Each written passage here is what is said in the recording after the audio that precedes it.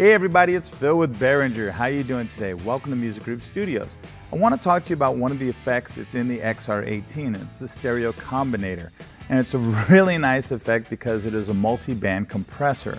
And by that, I mean by frequency range, you can choose a compressor just for that set of frequencies. So let me kind of show you what it looks like on the screen, and then we'll talk about it.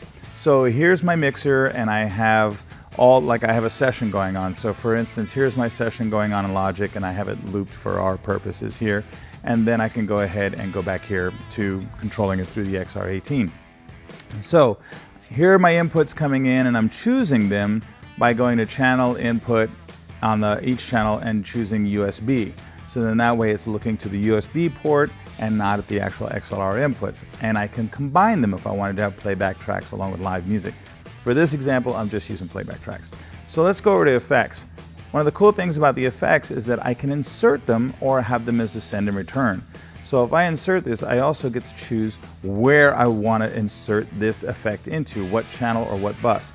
So right here, I'm going to click on insert, and you see the levels popping up. I'm inserting it on the master bus because what I want to do is I want to have, let's just say I'm mastering this session, and I want to be able to have multi-band compression. So out of the effects list, which is really stout and has a lot of stuff, I'm going to choose the stereo combinator.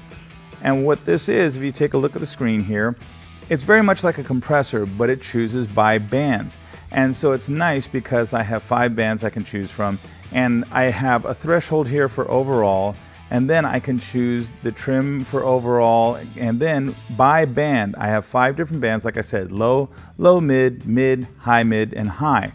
And for each one of those bands, I get to choose what I want to control with it. So I go low, mid, and I go, okay, I want to compress this a little bit, and then I want to have the threshold be down, and then I want to have the gain. So I can control the gain, and you'll see that that band right there is really coming alive because I'm putting a pretty good amount of gain into it. So I've got that going on. And what this allows you to do when you're mixing your music is, if you ever wondered about what a mastering engineer does, I mean, it is a whole craft in and of itself and an art form, no debate. But what's nice is when you're trying to do rough mixes or something like that, you can have a stereo mix going on or a complete mix, and you can choose. It's like if it's too woofy overall, or you're trying to match the sound of another record or something like that, multi-band compression can be really handy, because if the two mixes are really good mix, your stereo mix is a really good mix, but it's just hating it a little bit in 200 range, you can just take that frequency band and compress that a couple of dB. I wouldn't go crazy with it. I wouldn't have big ratios on it. You know, you just want to threshold it down a little bit and be able to compress it. Or you can do conversely if you go, hey, it needs a little more like bite to let the guitars or vocals come through. I can set a band that's like 2K and I can just pump it a little bit, and that'll bring it up in a little mix. And that's how kind of the mastering guys can make a stereo mix almost sound like they've remixed it, because they have the capabilities to both EQ and be able to use multi-band compression. So in the master bus, I could go ahead and have another EQ, maybe a 3rd octave EQ or something like that, or an oral exciter, things of that nature. And I can combine these and really do a nice job mastering. So the stereo combiner, again, it's multi-band compression. You get to compress a set of frequencies instead of a channel, is how to think about it.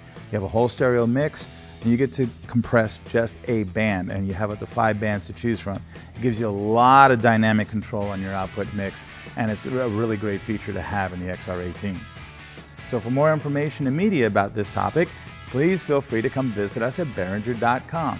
Thanks for joining us here at Music Group Studios.